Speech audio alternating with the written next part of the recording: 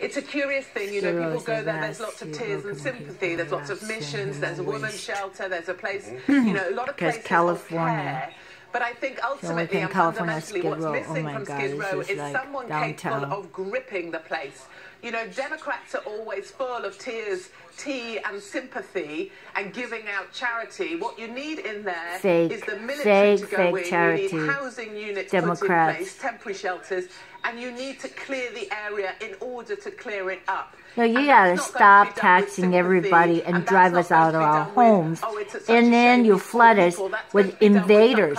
People, yes, when they sneak across, I don't care what you say. Undocumented immigrants. No, there are intruders. And that's what happens. You drove us out of our homes. Now we're living in tent city. And you pretend your crocodile tears. Tax some more, tax some more, tax some more. And drove 9,000 businesses out of this state. Fucking brown shirts. California is run by brown shirts. Get them fuck out of here. New York City, there's something that connects these. So yes, because of communism.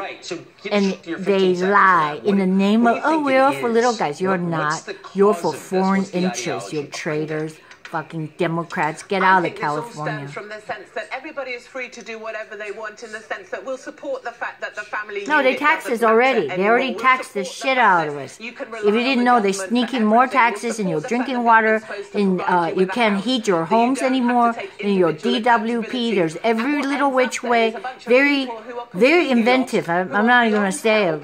Now it's more than 20 cents a gallon on gasoline tax. I mean, what else do you want?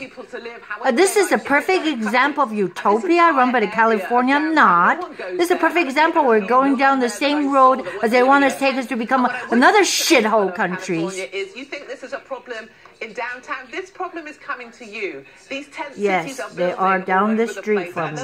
Supposed to be $1 million homes. Nuh-uh. It doesn't matter to the people that are homeless.